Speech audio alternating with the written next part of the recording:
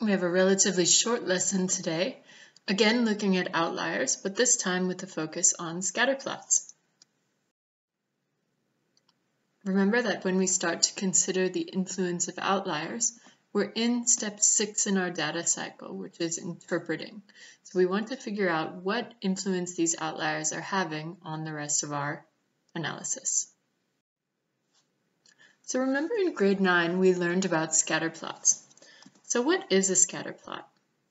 A scatter plot is a type of graph where we actually show two different types of data sets. So in this case, I'm looking at infant mass versus age. So I've got the age of the baby on the x-axis, and I've got its mass on the y-axis. These are actually two different data sets that I'm showing on the same graph. And we use a scatter plot to figure out if there's a relationship between these two data sets. Whenever we have two data sets about the same thing, so in this case, each baby has an age and a mass, all right? We call that bivariate data, and you're going to learn more about this in grade 12. We're just doing a little bit of a primer now.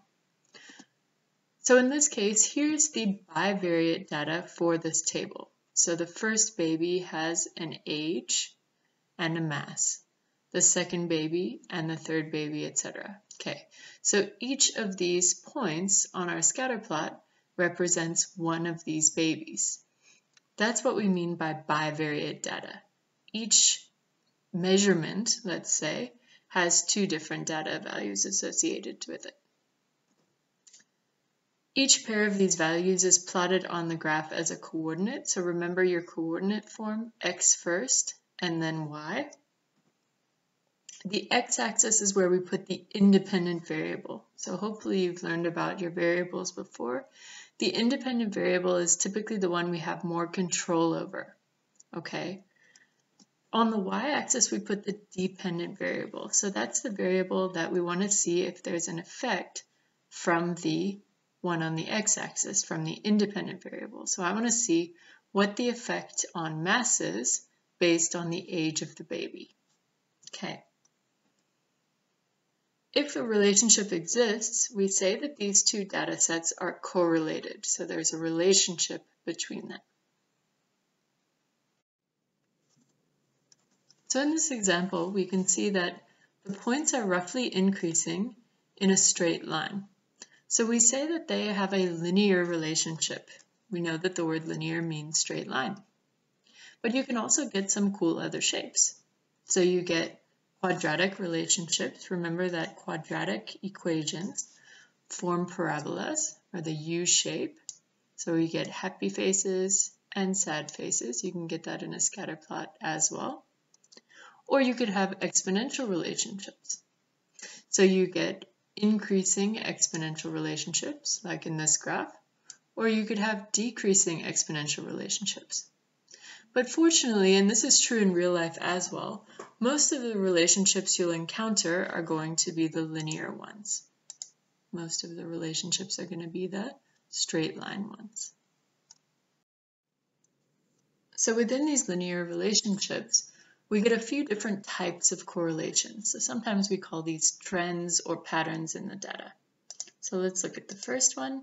The first one is called a positive correlation. So if the line is roughly increasing, that means that as x increases, the y values also increase. That's a positive correlation. If the line goes down, that means we have a negative correlation. So as the x values increase, the y values are decreasing. And then if there's no relationship at all, you can't see any sort of line or pattern, we say that there's no correlation in the data. There's no relationship between x and y. So let's see how all of this plays out in an example. Back to our good old example where we have speeding motorists going past the school gate very fast, or in some cases very slowly. Here's one of the speed demons. Okay, so now let's say in addition to the speed, we also know the age of each motorist. Okay, so suddenly instead of univariate data, where we only have one piece of information on each motorist, we now have bivariate data, which we have 2 pieces of information about each motorist. Okay, so let's draw these on our scatter plot. The hardest thing about drawing a scatter plot is figuring out which variable goes on which axis. So I've put age on the x-axis as my independent variable, and I've put speed as my dependent variable on the y-axis. So I like to think of it as whatever variable I'm interested in. I care more about the speed than I do about the age, right? Because speed is something that I can try to fix. Okay, so I like to put that on my y-axis. Remember, x-axis is independent, y-axis is dependent. So let's start to plot these coordinates. Our first coordinate is x equals 40, y equals 60. So that goes on my graph. Next coordinate, 75, 65. And we can carry on plotting each of these coordinates, and I get a scatter plot that looks like this. From my scatter plot, I now need to identify outliers. Before I can identify outliers, I need to first figure out the shape of the graph. So is it linear, quadratic, or exponential? Okay, looking at the shape of this graph, I can see that most of the data lies in roughly straight line. So this is a linear pattern. Once I've identified that it's linear, I'm going to look and see, is there anything that lies far away from my roughly straight line? And I can see that there is one coordinate that lies far away. So that's an extreme value, that's my outlier. Okay, and the only thing I need to do now I've identified it, all I need to do is give my answer in coordinate form. And sometimes you have to go back to the data table for this to get the values exactly right. But I remember that this is 75, 65. So there's some speed demon 75-year-old who's going 65 past the school gate. But most of the older people are going slower than that. Okay. The only other thing that you need to know how to do in terms of scatter plots is how to draw a line of best fit. Okay, so the first thing we need to do, if we haven't already, is to figure out the shape of the graph. But in this case, we've already talked about that. So we know that this is going to be a straight line. And literally in grade 11, all you're going to do is do it by eye, meaning you're just going to roughly draw so that the same number of points is above and below the line.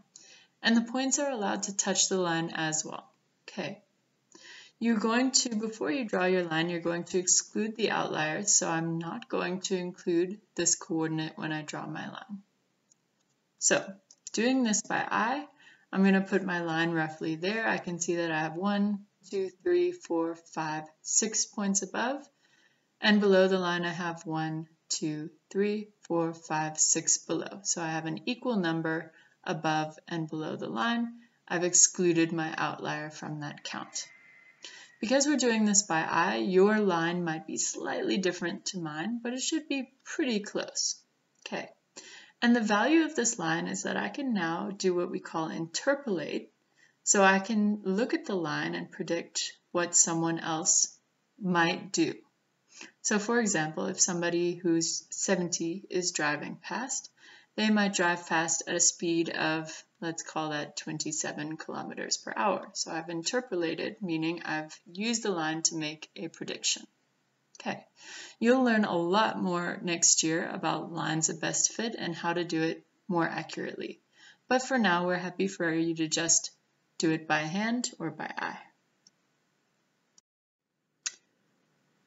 That's it. For homework, you're going to do 3 problems, exercise 4, A, B, and C, and this is on page 334.